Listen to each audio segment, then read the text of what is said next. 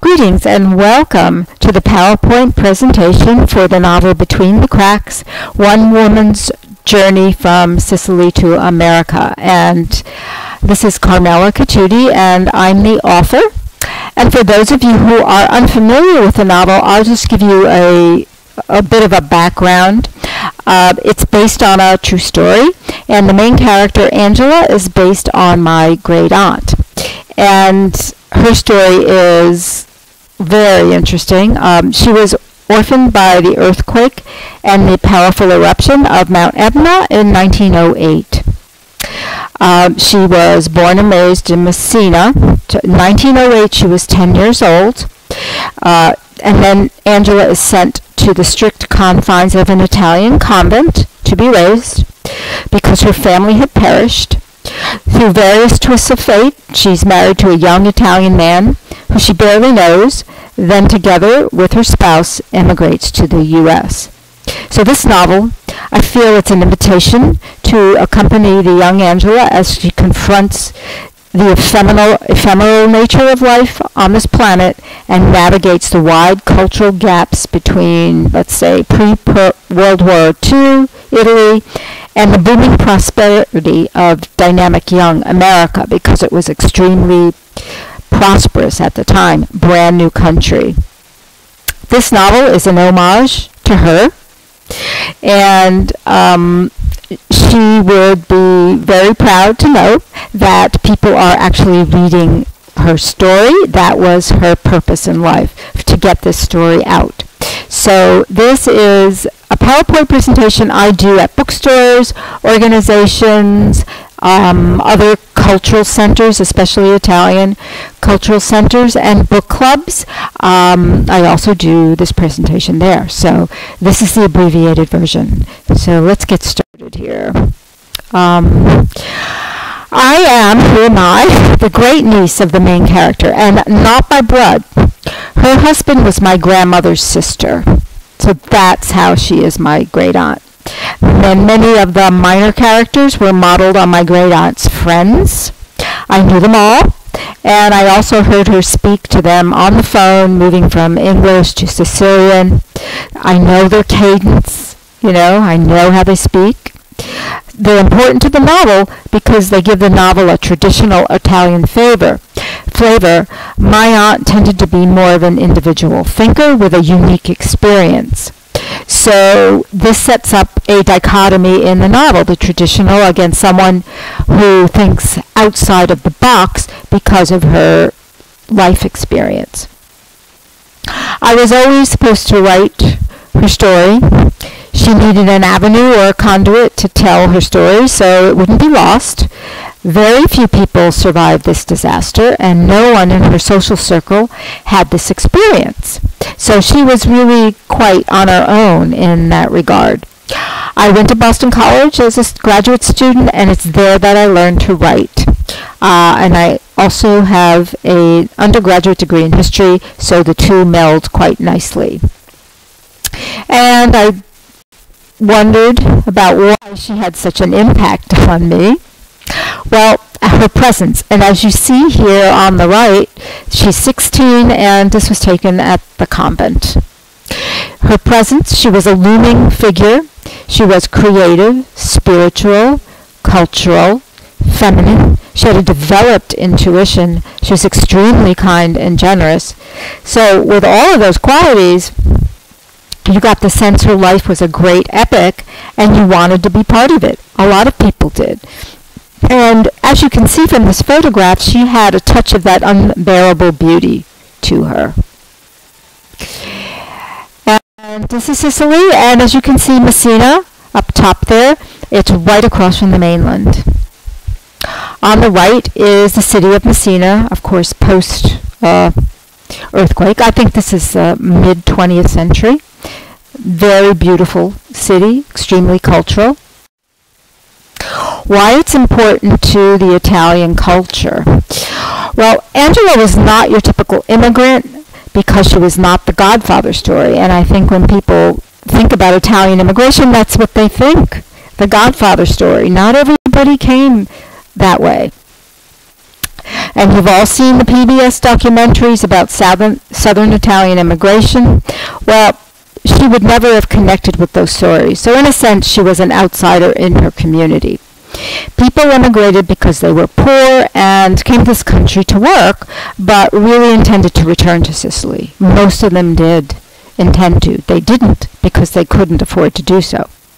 Angela's story was different. Many people who came here were unskilled laborers. She came with skills, and so did her husband.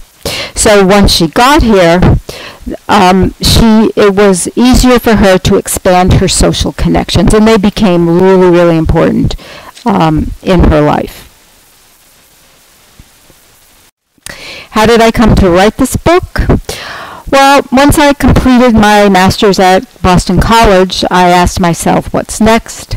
I taught journal writing at an adult educational institution, and I was a journalist for a small newspaper in Boston. After a while, I disliked the journalism culture and the type of writing I was doing. So I realized at that point I was going to write Angela's story.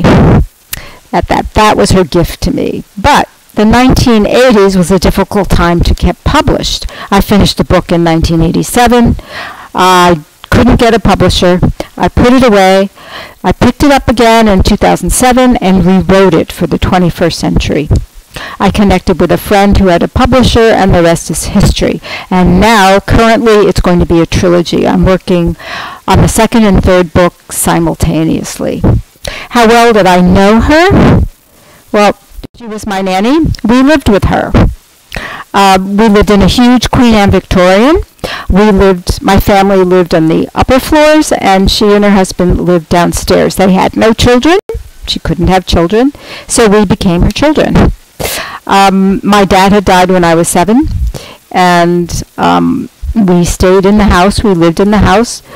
I had access to her every minute of every day. She became our primary caretaker since my mom was a professional and she went out to work. And she also told me her entire life story. She told me her story from when I was very small. In fact, I don't remember a time when she didn't tell me what happened to her and what she thought about it. Her experience became my experience in many ways. It was like jumping timelines. Every so often, she'd add another layer. There were things she suspected happened, so they were unspoken. She wasn't quite sure. What was unspoken kept me interested and intrigued in her story, and that was her great skill, adding layers. She was also passionate about her story as high drama. We live in a culture that frowns upon passion. Italians have great passion, but Angela's passion was not just about expressing her truth, but expressing it in a creative and elegant way. She painted a multi-dimensional layered picture with words and her presence. This is a key element in the book. She saw her life as high drama, and she was fearless in expressing it. So I think it's really great to read this novel just focusing on that, since it really has been diluted in our culture, that kind of passion. She was highly cultured, but in a universal sense. It took her about a year to learn English, and she spoke both the Sicilian and Italian quite well. Most people were attracted to Angela. In fact, in a very short time, she became a sought-after dressmaker, one of the best in town. Her clients were well-to-do Jewish women who were also immigrants. They appreciated her story, and they appreciated her talent. The Southern Italian community tended to be insular. Angela found it easy and interesting to reach out because she had this essence about her. She had this story of disaster, and people were really intrigued by it. She was creative, like everything she did, from creating new dresses to baking and decorating the home. All were important to her. She saw herself as representing the best of her culture, and she saw her life as a masterpiece. And so if you're seeing your life as a masterpiece, that means everything in your life, everything that you do. And she definitely did. And there were a lot of missing pieces. There was tremendous mystery to her story. Who were her parents? Her family had perished in the earthquake. Her brother survived for a while, then he died. But her sister was never found. And that was of great angst to her whole life, because she could imagine her sister walking the streets in Sicily looking for Angela. So it was never confirmed that she died, but most likely she was underneath the rubble, as many people were. And also, she was sent to Palazzo Botera in Palermo, and there was a convent there. The Prince and Princess of Trabia, in the municipality in the province of Palermo, gave a building to nuns to open this orphanage, and it was also a school. So she had a unique approach to spirituality that fascinated me. She prayed to the Virgin Mary. There was an altar in her bedroom because she was seriously ill a few years after she emigrated to the U.S., and she prayed to Mary to save her life. And Mary did. So every Friday she would light candles on her altar to Mary. She was a proponent of the sacred feminine when it was not considered good form. Everyone worshipped God, but her connection was with Mary, and that was true throughout her life. So early 20th century Sicily, I wanted to look at the backdrop and the society she came from, because I think this enhances the reading of the novel. You get bits of it in the novel, but not all of it. The political climate. Sicily had been conquered by the Greeks, the Romans, the Byzantines, the Muslims, the Normans, the Spanish, the Bourbon. Everybody conquered Sicily. They left their art and they left their customs. Italy was unified in the 1860s. There was a new constitution, but the new constitution favored the North. Their tax policies were fierce and enforced, and there was a lot of military interference. There was a revolt in Palermo in 1894. The city was bombed. Angela was born in 1898, so that was not her experience, but I'm sure she felt the residual tension of that. And there were religious issues. Sicilians were actually tongue-in-cheek about the church. They had more of a folk religion that had little to do with formal dogma or rituals. Unlike Irish Catholics, who respected priests, Italians were suspicious of the church. The church supported the aristocracy, who kept them down. So many of the priests were connected to the suppression of Southern Italians. Next is cultural mores. There was a lot of unrest. Upper classes' disdain for the common folk was prevalent. They had an economic investment in keeping the poor poor. So a lot of class issues. Poverty and social unrest.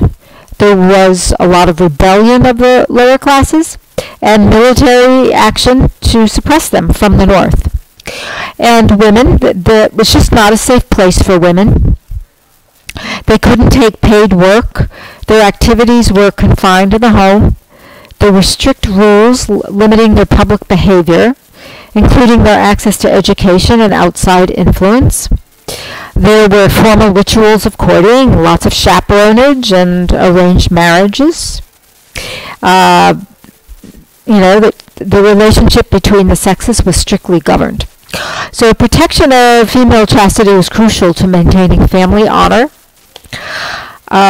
Migration and settlement in other countries operated with a context of family considerations. So entire villages immigrated together. They maintained the same kind of cultural mores. Social climate was one of suspicion of one's neighbor.